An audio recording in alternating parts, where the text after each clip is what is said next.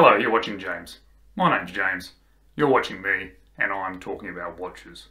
Today, I just want to do a quick video review of my Uncle Seiko bracelet that I purchased for my Seiko Pogue, the 6139 series. I got this Pogue from my father. He sent it over to me. It'd been sitting in a box for many years. It was quite destroyed. It didn't have a bracelet or a band with it. I'd had it restored, and I really wanted to give it something good to put it on. Now, if you're like me and you've got a Seiko Pogue and you are looking for a nice bracelet for it, that may be why you're watching this video. And if so, Uncle Seiko has a number of options for you. They've got a H-link bracelet without any taper. They've got a H-link bracelet with taper, which is the one that I ended up going with. So what I'm going to do is review this H-link bracelet for my Seiko Pogue from Uncle Seiko with the taper. But I wanted to say before I do that, is that this is the only Uncle Seiko bracelet that I've had any hands-on experience with. I can't tell you for a matter of fact that this review will represent all of their bracelets, but I really wanted just to show off what I got, and if you are looking to buy something from them, this might give you a little bit of a guide of what they're like. I really wanted to do a review of this bracelet because when I went to buy it a few years ago, there wasn't that many reviews online about Uncle Seiko and specifically about the bracelet that I bought.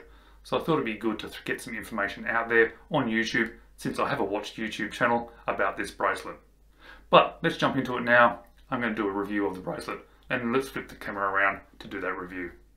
This is my Uncle Seiko tapering H-link bracelet that suits Seiko models 6139, 600, and then whichever model that you have.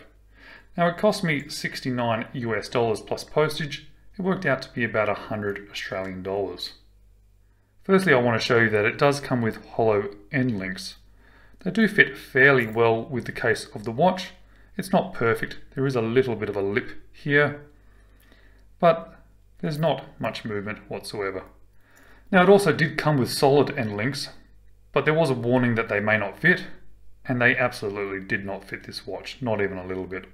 So I'm not sure why they bothered giving it to me. The bracelet starts with these female end links, which is nice because then it just drops away directly from the case. You'll see then it actually comes out wider, fitting in with the shape and flow of the case, and then tapers down to the clasp. Now the lug width of this watch is around 18 millimeters. It tends to sit slightly more than that when I was measuring it.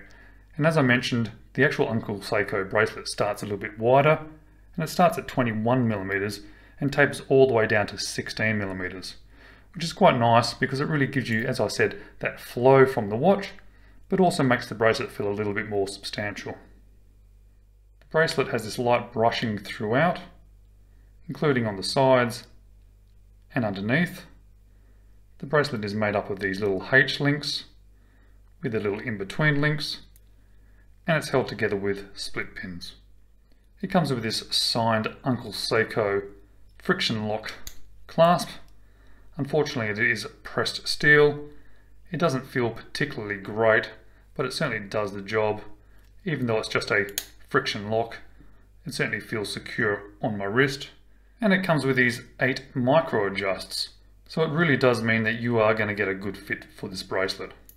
So what do I like about this bracelet? I do like it that it obviously fits the watch. It is made specifically for this watch, so it does match in, and it has those fitting end links. It is made of solid stainless steel, which is nice, but there's definitely a few negatives. And for 100 Australian dollars, I think I would have expected some more. If I'd bought any other bracelet, I'd be quite disappointed.